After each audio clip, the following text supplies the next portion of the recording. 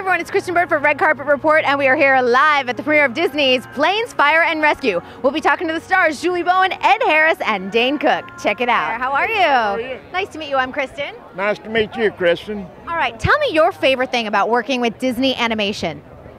I don't have to wear makeup.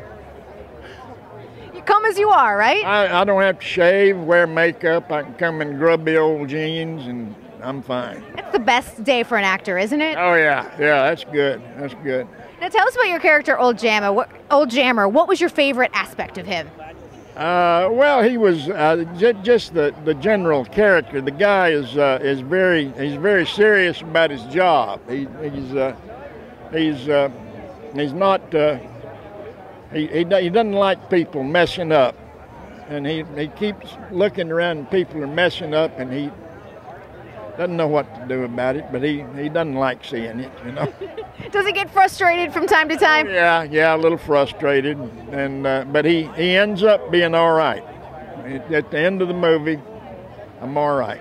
I like that. Well, congratulations on working on the film. I mean, this is such a treat. And do you have a lot of family here supporting you tonight? Oh, I got my son and and his mother, and I got a good friend. So we're here together, having a good time. Well, have a great time here at the premiere. Congratulations. Thanks.